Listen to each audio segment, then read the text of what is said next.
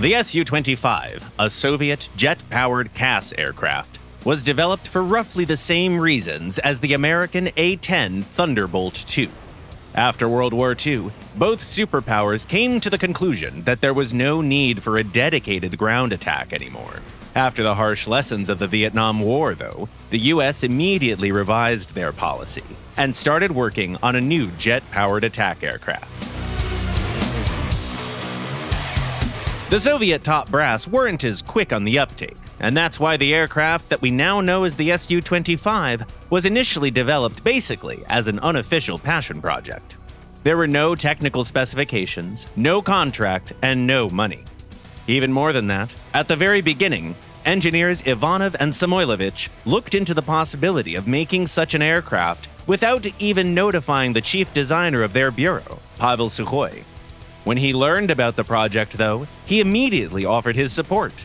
But the military decision-makers proved to be much harder to impress. Some of them didn't really know what they wanted. Others wanted something completely different from what the engineers had to offer. Some officials were dreaming about a new fighter bomber like the Su-17, or a new ground attack aircraft like the MiG-27.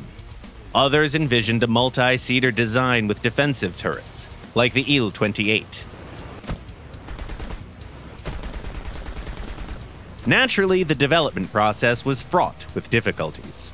Even at the early stage of developing the first operational prototype, the project was hampered by heated debates and fierce competition. In the end, engineers at the Sukhoi OKB decided not to follow in the footsteps of their American counterparts. As far as similarities go, the A-10 and the Su-25 were both designed to play a similar role and were both subsonic, but that was about it. Unlike the A-10, the Soviet attacker wasn't designed around a specific gun. Instead, engineers built it around the idea of being able to carry as many bombs and missiles as possible. Other key features included excellent maneuverability at a range of different speeds and superior survivability. Thankfully, Soviet engineers had a lot of experience in all of those aspects. The team at Sukhoi were already working on their first operational prototype when the project was finally recognized on the official level. On the 22nd of February 1975, Vladimir Ilyushin, the chief test pilot for the Sukhoi OKB, took the prototype to the skies for the very first time, and it didn't take long after that for the first production attackers to be used in the skies of Afghanistan. The Soviet Air Forces were pretty happy with the Su-25, as it quickly proved to be superior to the Su-17, the MiG-27, and the Yak-38. First, the new ground attack aircraft could be used from improvised or barely prepared airfields.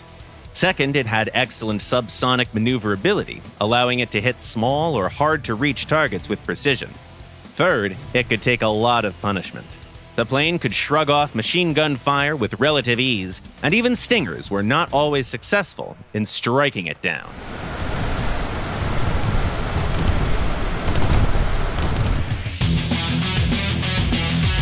Engineers kept improving and upgrading the Su-25, but that wasn't enough. To keep up with the times, it had to be modified to carry smart munitions like guided bombs and laser-guided anti-tank missiles. Another big thing was to give it all-weather capability, allowing it to operate both day and night, and equip it with more advanced navigation tools. To achieve that, the Soviets had to install a lot of new avionics systems, most notably, a new multifunction radar. Some of those goals were achieved in the mid-1980s, when the USSR introduced a new variant of the Su-25, the Su-25T.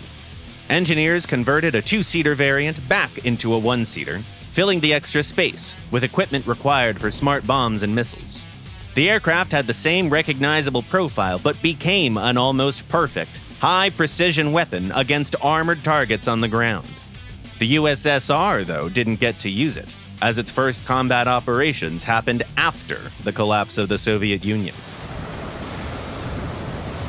But the world didn't end with the dissolution of the Soviet Empire. And the way the few Su-25T aircraft built in the last years of the USSR were used suggested several possible directions for the future of the series. First of all, the aircraft of the Su-25 family were highly sought after abroad. The sturdy and effective Grach, also known as Frogfoot and named Rastchoska, or Comb, by its pilots, caught the interest of the military all around the world, from the Middle East to South America. Even though ultimately there weren't that many buyers for a very niche aircraft, there was enough interest to warrant the development of the new Su-25TM variant that took to the skies in 1995. It was modified to support an even wider range of air-to-ground weaponry, including new tools to use against fast-moving and small targets. But the biggest new change was that the Su-25TM could carry the Kopyo-25 radar in an under-fuselage container, facilitating the use of long-range air-to-surface missiles. The export version of the Su-25TM was designated Su-39. Right now, it's the most advanced and fearsome model in the whole series. The aircraft of the Su-25 series remain in active service in the real world, but you can also test their capabilities in War Thunder. There are both researchable and premium variants of this attacker waiting for you at the very top of the Soviet tech tree. And yes, that even includes the Su-39. What do you think about these flying tank destroyers? Tell us in the comments below.